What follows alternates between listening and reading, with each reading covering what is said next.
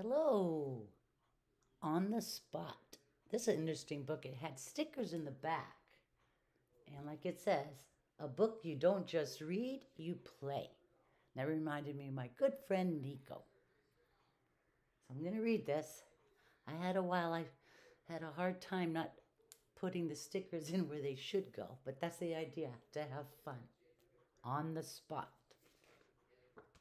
When I woke up this morning, what did I see? A sweet little pig chirping at me. I headed to the kitchen to fill my rumbling tummy. I poured a big bowl of super duper yummy. What would you pour? I'd put Cheerios. Then I ran out to the garden to water all the plants.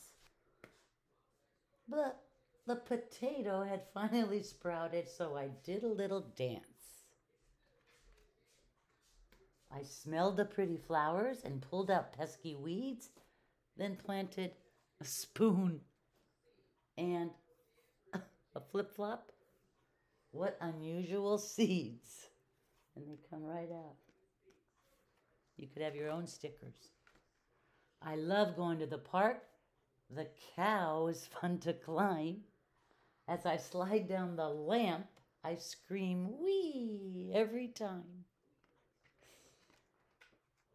I spotted my friend playing. He was making something cool.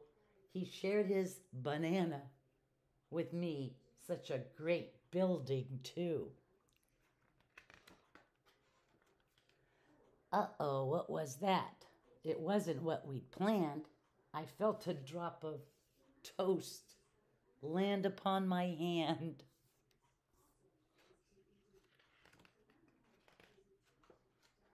I raced home on my speedy,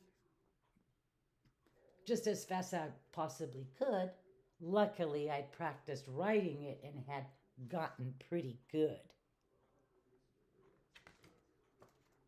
I arrived home soaking wet and found dry clothes to wear. Then I curled up with my basketball in our very cozy chair. Soon my father called dinner time. I knew it would be delicious. Spaghetti with cupcake. Also quite nutritious. After all the dishes were washed and bedtime stories were read, I found my cuddly stuffed bear waiting on my bed. Twinkle, twinkle, little toothbrush. It's my favorite song to sing. Then I closed my eyes and wondered what the next day might bring. This doesn't have to be the end. Rearrange the objects or stickers you just used or try some new ones. Now another funny story awaits you. And then these were the stickers that I put throughout the book. Great. Thank you. Don't stop using your imagination. Bye.